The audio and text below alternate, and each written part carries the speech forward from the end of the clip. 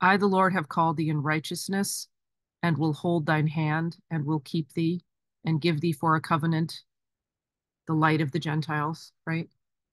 And I had this experience when I was, I don't know, 5 or 6 maybe.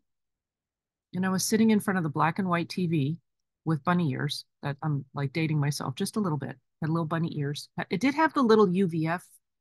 I can't believe I actually remember that. The UVF antenna was the round one, where we got like the channel 56 instead of just 2, 4, and 7. Anyway, bunny ears, black and white TV. We would sit like 2 feet from the television, which I'm sure wasn't the best in the world. But I was sitting in this blue chair right in front of the TV, probably watching cartoons or something. I don't really remember. And I remember sitting there thinking about God. I was pretty dorky at a young age thinking about God, but I was probably because of Sunday school. So thank you, Sunday school teachers. And I was wondering, is God here right now? Like I remember this little my little kid brain thinking, wonder if God's here right now. Well, God's everywhere. I learned that in Sunday school. God is everywhere.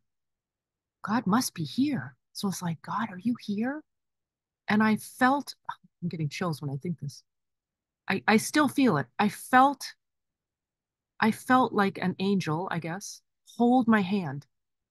I felt my hand being held. I was like, oh, okay, God, you're here. It's going to make me cry. Okay, God, you're here. And I just felt this presence of God.